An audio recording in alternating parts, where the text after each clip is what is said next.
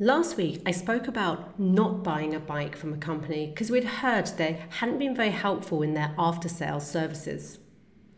As we received our new bike from the new seller, I shared with him why we had bought from their company instead. He said that the bike industry can be a tough one to be in, and he said he wouldn't be surprised if people said that about his company too, as customers would ask for things they'd already been informed of or could be impatient with waiting times.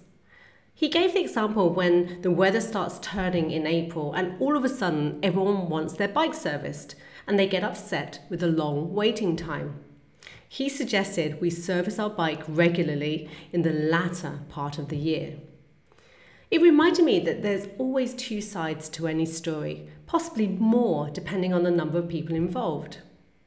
As someone who provides a service, I feel it's important to be polite and helpful no matter what the circumstances are, perhaps explaining what's going on so the clients can understand too.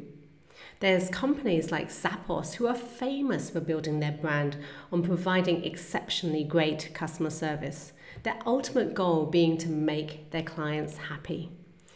Every interaction with the client is an opportunity, so let's make the most of it.